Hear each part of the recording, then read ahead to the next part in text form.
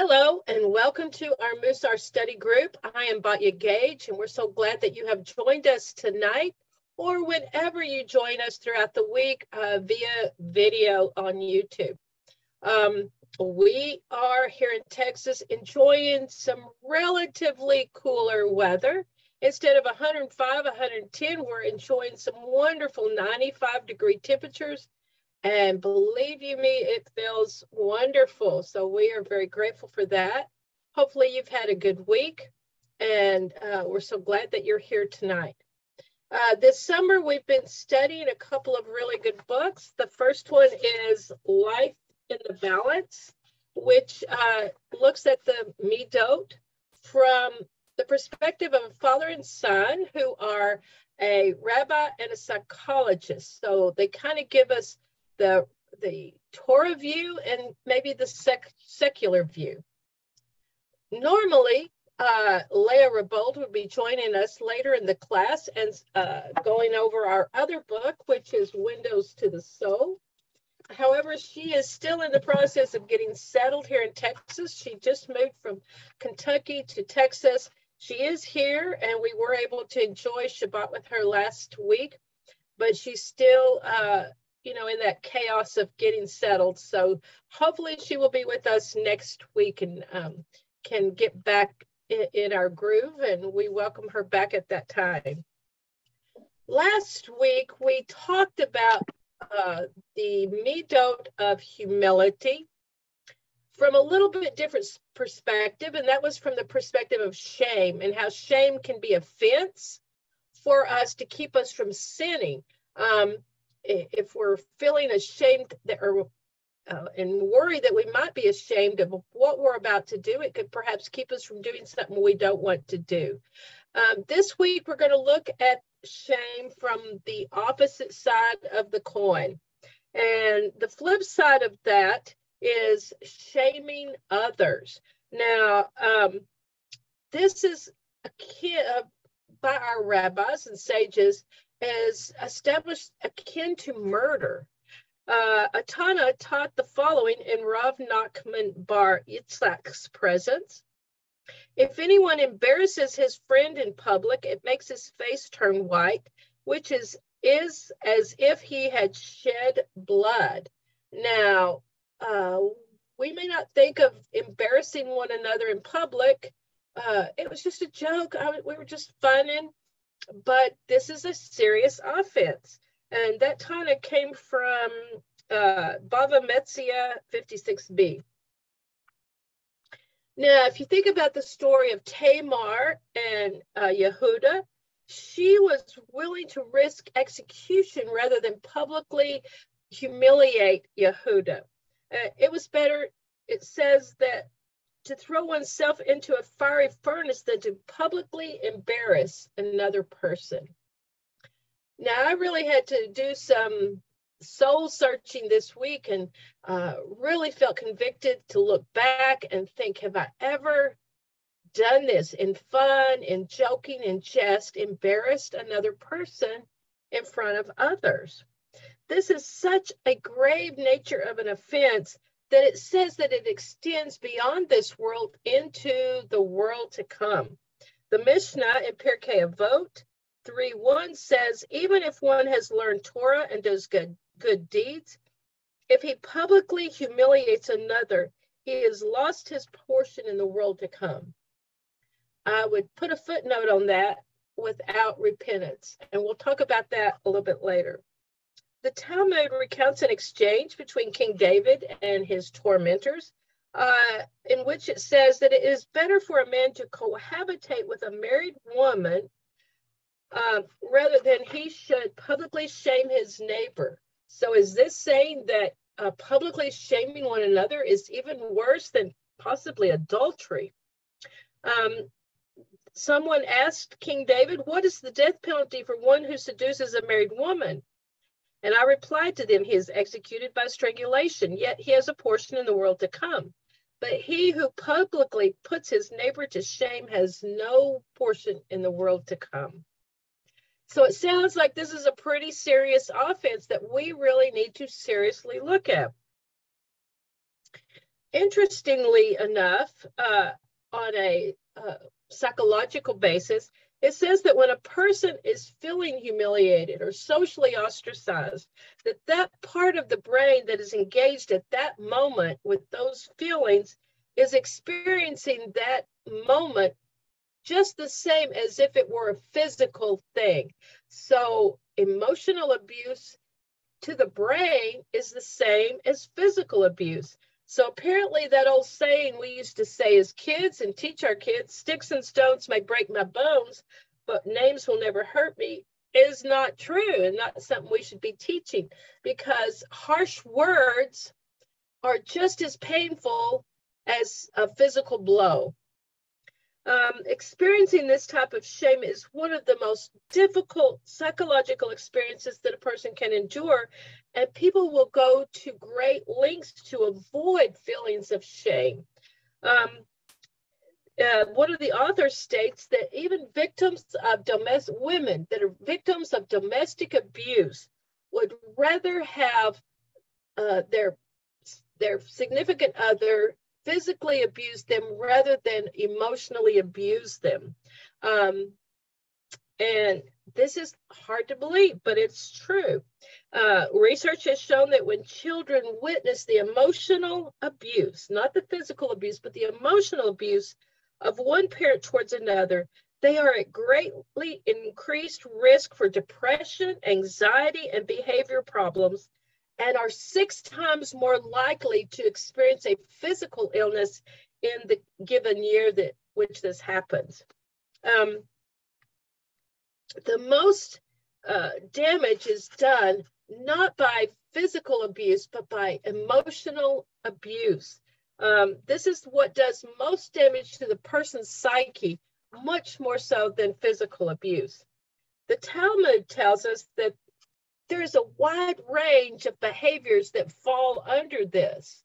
So this is not just what you might picture as someone just going off on a tirade against someone and saying what a horrible person they are and calling them names.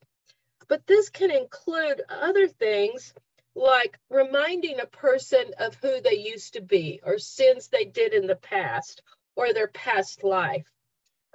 Even showing interest, going into an establishment, showing interest in an item as if we were really going to buy it when we had no intention of purchasing it.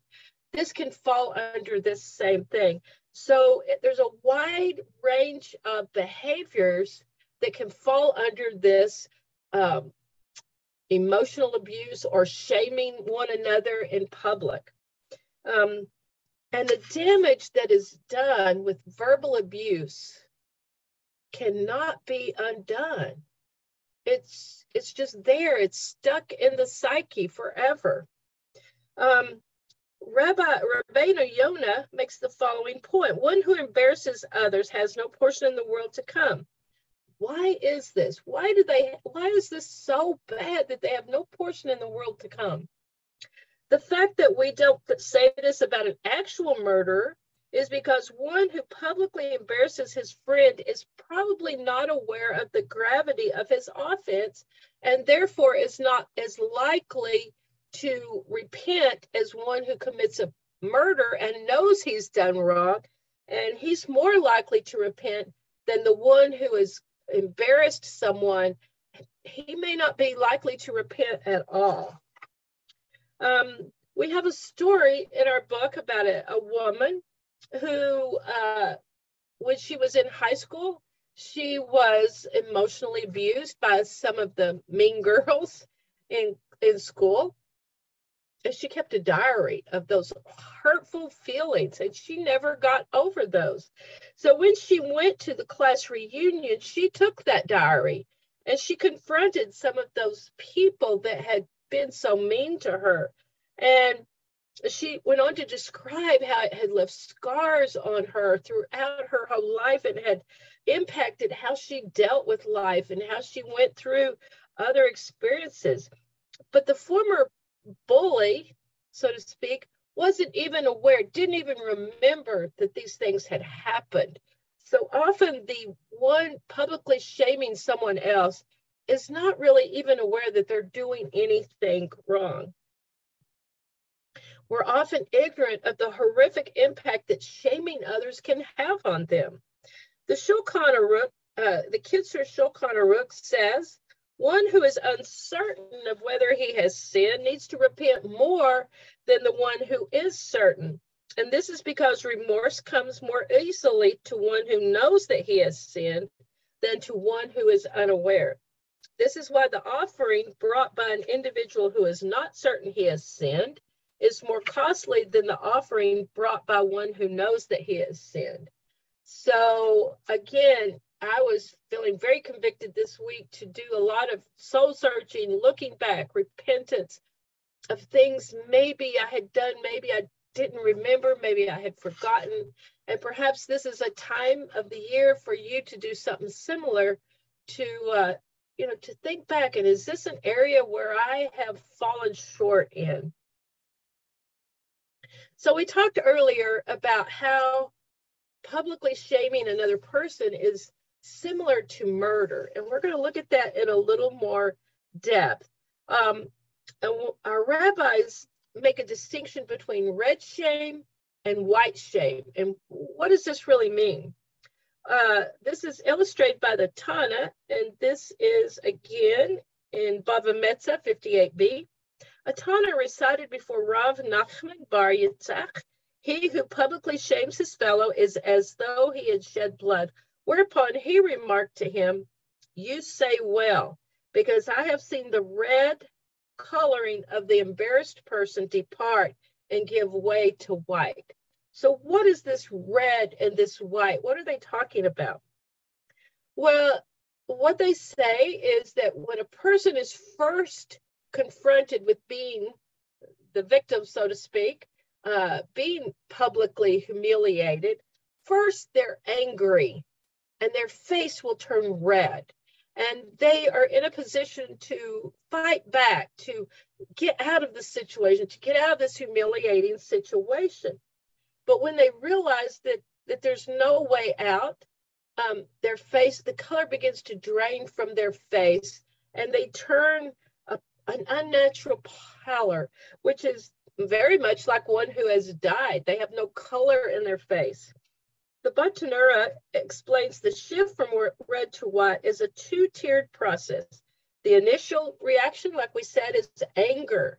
And then it gives way to the blood draining from the face as they worry about the anxiety and worry over these feelings of humiliation.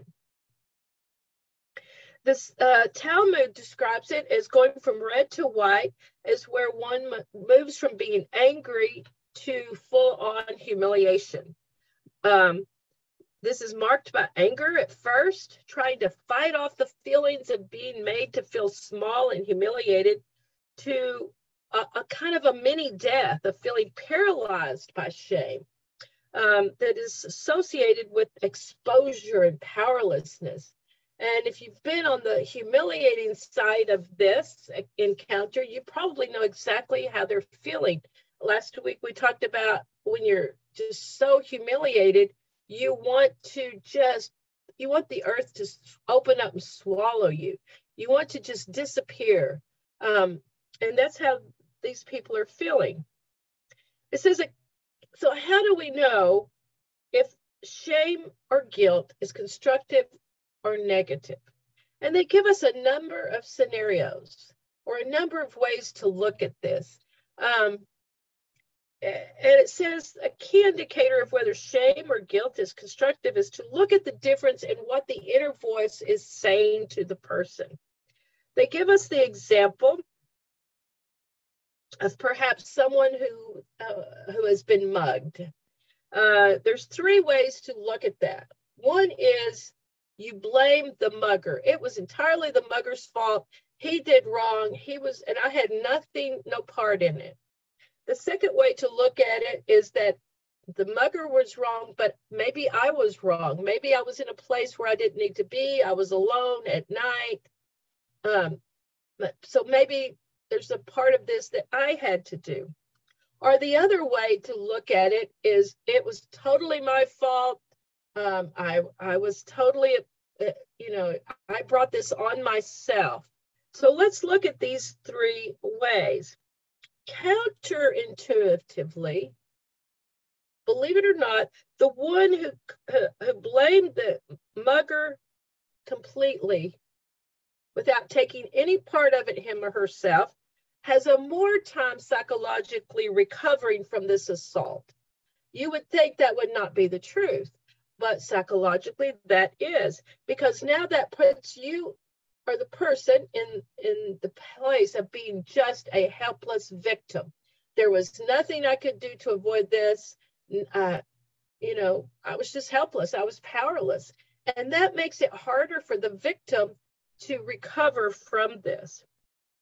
Those who engaged in self-blame viewed the incident something that was in part their fault. Maybe I shouldn't have been walking at home alone at 3 a.m.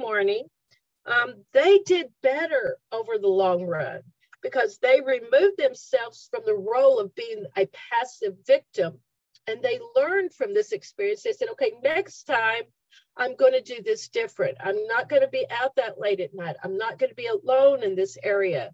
And so they felt like they had some power in this situation. Now, those who engaged in complete self-blame, it was all my fault. These were the ones that had the hardest recovery from this experience. They may be telling themselves, I'm just a loser. These things always happen to me. I'm just, I bring this on myself. So how we respond to these humiliating situations can depend, how our recovery is, depends on what we say to ourselves. Okay, so let's look at humility some more.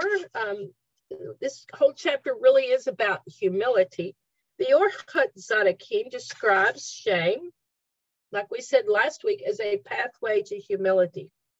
Shame is the engine that drives an individual's ability to be humble when he's dealing with others. Now, Micah, in Micah 6:8, he says, what are three fundamentals of the Jewish religion? You can probably quote this verse: to do justice, to love kindness, and to walk humbly with your God. So a sense of humility is clearly fostered when we contemplate our helplessness and insignificance in relation to Hashem's omnipotence and greatness. Comparing our smallness to his greatness will certainly bring on a characteristic of humility. Rav Levitas of Yavne said in Ethics of the Father, Pirkei Avot 4:4, be exceedingly humble, for the anticipated end of mortal man is that he will turn to worms.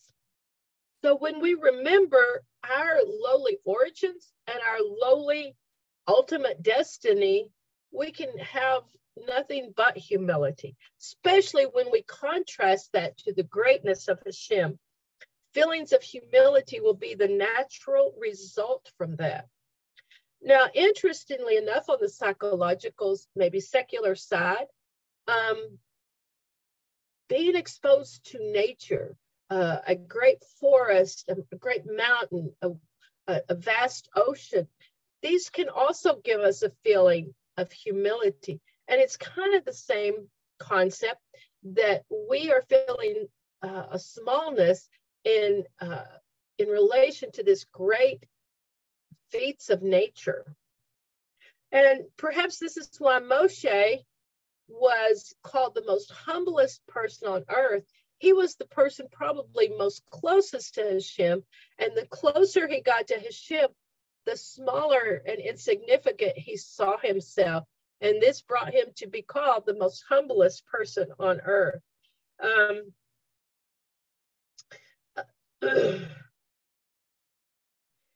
Another way that we can achieve, if you will, humility is when we compare ourselves, even if we're skilled, if we're a skilled pianist, but then we meet someone who is a world-renowned concert pianist, our feelings of humility will grow in comparison to their great skill. So same way with an athlete that may think they're a great runner, but compared to an Olympic gold medalist runner, their feelings of humility are going to grow, because in relation to that, they are really nothing. The phrase meod meod, which means a lot of, exceedingly, great, is how the description of how our relationship to humility should be. And this is a phrase that's also reserved for emotions such as anger that are extremely difficult to control. Maimonides describes the need to control any tendency toward arrogance in this manner. He says in Rambam Hilkot Deot 2:3, there's some traits that one should not deal with by a middle path. Now, you know, in Mussar, we're always talking about the middle path, the balance between having an extreme amount of a midot or having none.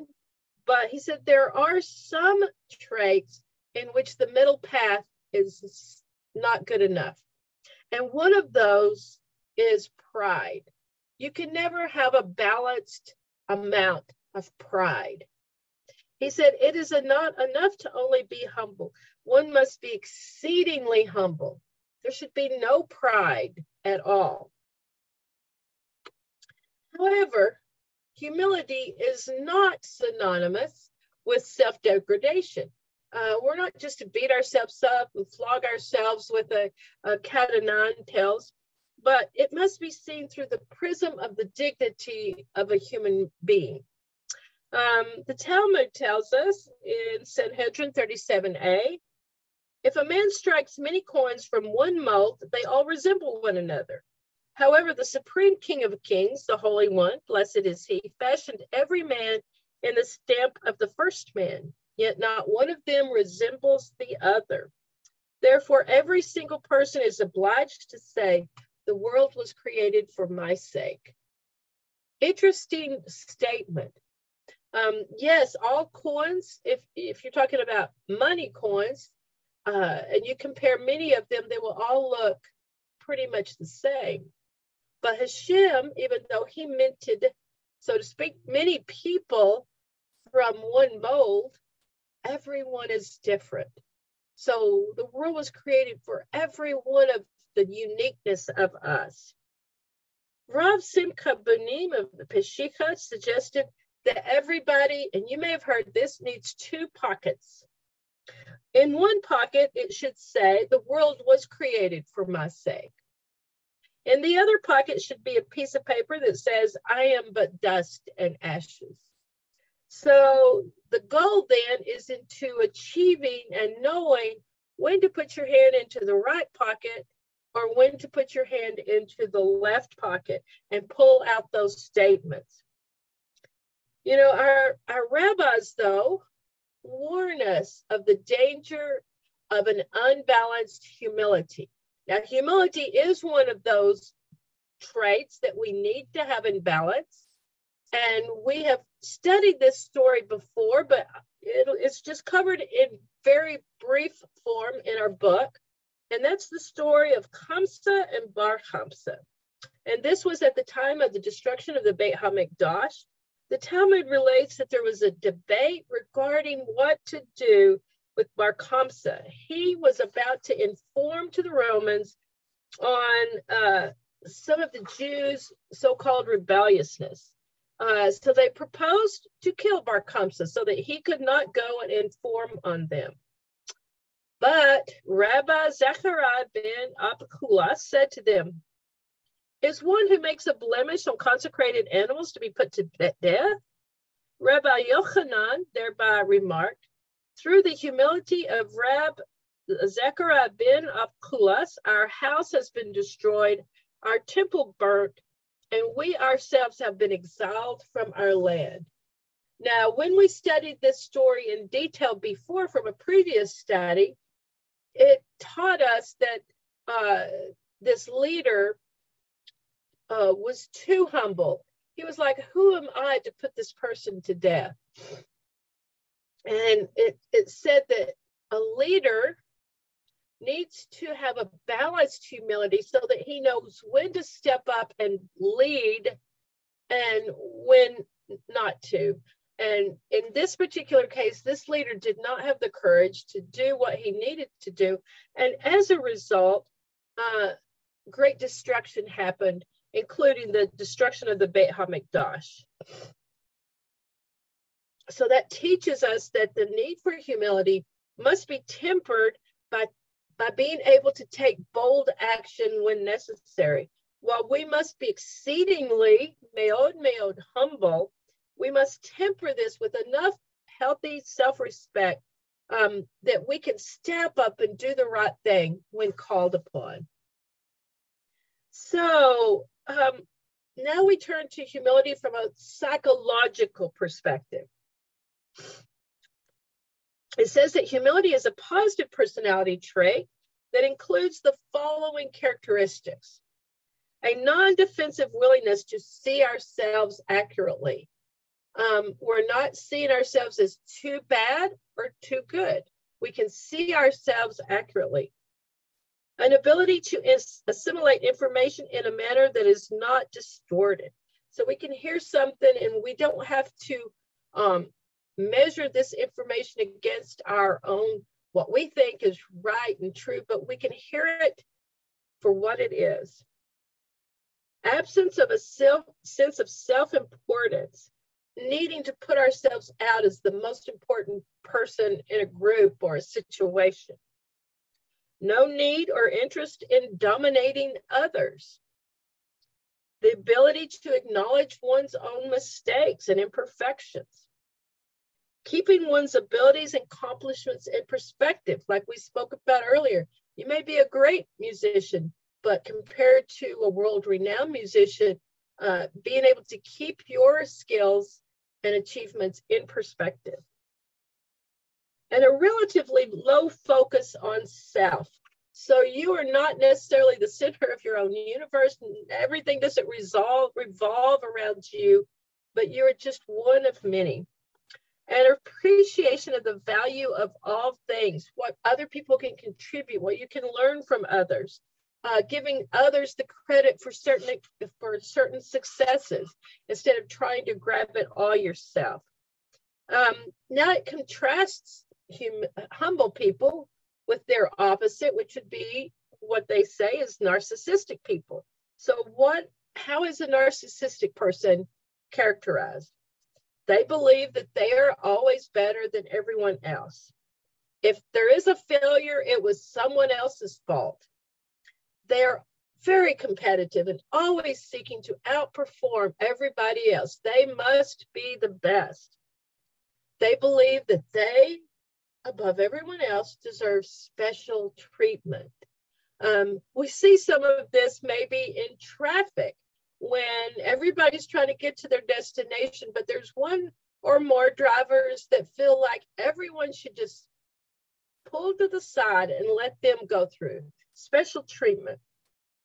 And tendency to lash out at others who don't necessarily agree with them. How dare you disagree with me? Preoccupied with their own rights.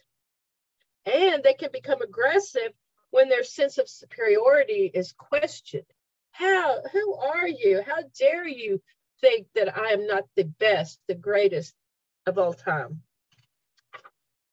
So what are the benefits psychologically to just being a humble person? Well, they get along better in a group, obviously. They work better with others. They are less likely to engage in risky behavior, this very competitive behavior that says, I must be better than everyone else. They're more inclined to be forgiving of others and to let go of their anger without bearing grudges. And they are often viewed by others as just more positive people. So how can we foster this sense of humility within our own homes? It says that when children feel guilty about something they've done wrong, don't be too quick to reassure them and say, it was okay, it's okay. But instead, help them to engage in an active teshuvah and perhaps teach them how to make amends for this action of theirs. Number 2 is to cultivate an attitude of non-defensiveness when things go wrong, and to teach ourselves and our children to learn from mistakes. Don't beat them up about it. Don't make them feel awful, but teach them to learn. Number 3 is to develop an attitude of openness to learn from everyone. One of the sayings is that a wise person is one who learns from everyone he encounters. And humility is partly defined by that, by learning from everybody. So everyone that comes along, we can learn something from them. And teaching our children the same thing. And it says, number 4, families that fail to foster a sense of appropriate humility will struggle, and they'll have the following characteristics. Placement of an extreme emphasis on performance. So in a family where humility is not taught, performance is everything. Popularity, grades, perfectionism. Reliance on excessive praise or excessive criticism. Everything you do as a child of that family, you're either seeking praise or the parent is dishing out excessive criticism.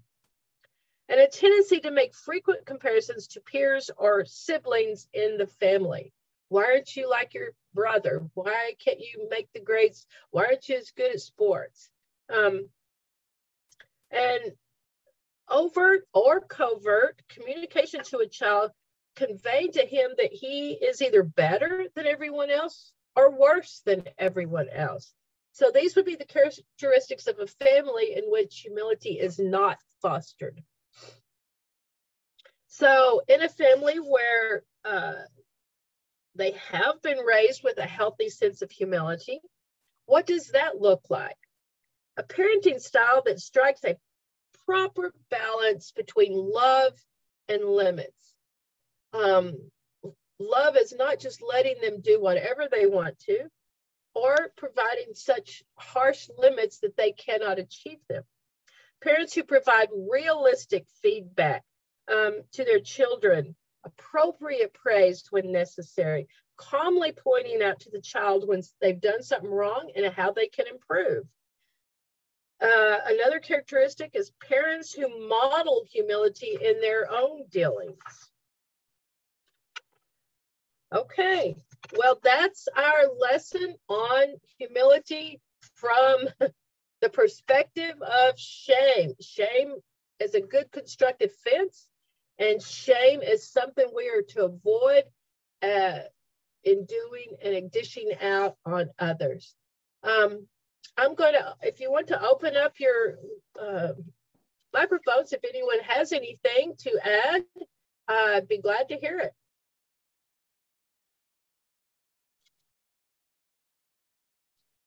Let's see what y'all said. I saw some pretty good comments coming by on chat. It says, when you've been publicly shamed, it's as if a part of your life is being pulled out.